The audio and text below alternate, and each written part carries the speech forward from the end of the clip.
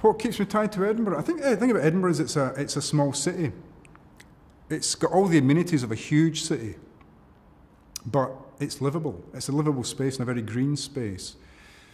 So when I go somewhere like London or New York, I mean, it's electrifying and it's exciting, but you get knackered very quickly, you get tired very quickly, and in Edinburgh you can get off the beaten track very quickly, and you can live your own life very privately.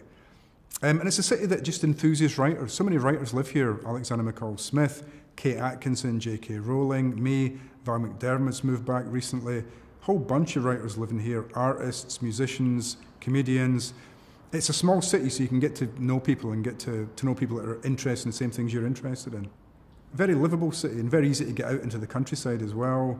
Good network for getting to London or anywhere else you want to go in the world. So why the hell would you want to live anywhere else? Oh yeah, the climate. That's why you'd want to live anywhere else in the world. I mean, we're in June as I talk to you, we're in June and it's freezing.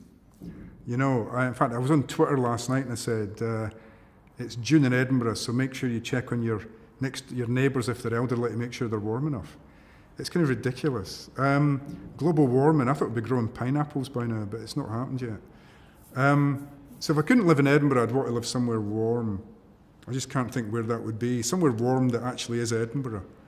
Struggling. No, I've got to stay here and just wrap up.